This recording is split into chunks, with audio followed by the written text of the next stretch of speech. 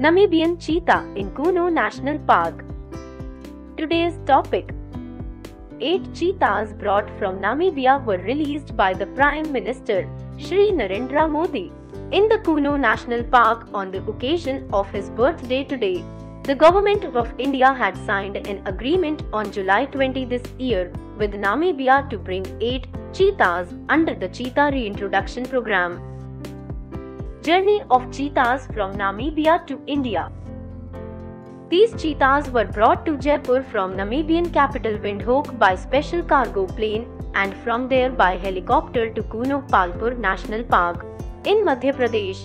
These 8 cheetahs include 5 female cheetahs and 3 male cheetahs. The age of the cheetahs being brought to Kuno is between 2.5 to 5.5 years.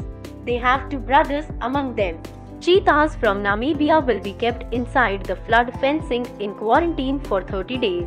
During this, their behavior, health and adaptation will be fully monitored to see how they are adjusting themselves in the environment here. After a month, these cheetahs will be released in an enclosure as large as 1 kilometer. After a month and a half, in the 3rd stage, they will be left open in Kuno. Historic step of bringing cheetahs. In the year 2010, on the instructions of the Union Ministry of Environment and Forests, the Wildlife Institute of India conducted a survey of potential areas for cheetah restoration in India, including the survey of 10 sites in which the Kuno Sanctuary of Madhya Pradesh, which is currently the Kuno National Park, was found to be most suitable.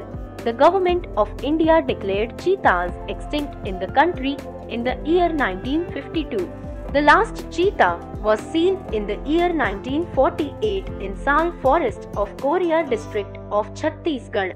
The cheetah Esinonyx jubatus is also the fastest terrestrial mammal in the world. It is listed as vulnerable in the IUCN Red Listed species. The cheetah is one of the oldest of the big cat species, whose ancestors can be traced back to 5 million years old Miocene epoch. Why is Kuno National Park special? Madhya Pradesh Kuno National Park was cleared as a potential site for cheetah rehabilitation by an expert panel set up by the Supreme Court. There are 174 different types of bird species present in the Kuno National Park, while there are hundreds of species of wildlife. 12 species of birds are considered in the rare category. Kuno National Park is also the only forest in the country where there is no village inside the forest area now, making Kuno the most suitable for wildlife.